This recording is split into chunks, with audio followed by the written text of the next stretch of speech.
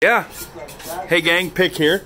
I'm in a halal butcher shop, and these guys are carefully and respectfully, and it's just the most wonderful thing ever. They love this animal, and they treat it with extreme care and respect. Look at what he's doing. Look how careful he is. And look how sharp those knives are. That's a lamb, guys. That was raised by somebody who loved the lamb, and it was killed and it was slaughtered by somebody with respect for the animal, and it was killed as quickly and as painlessly as possible. And I will eat halal whenever I possibly can. Thank you, guys. Thank you. What's your name? Pick. Pick. Yeah.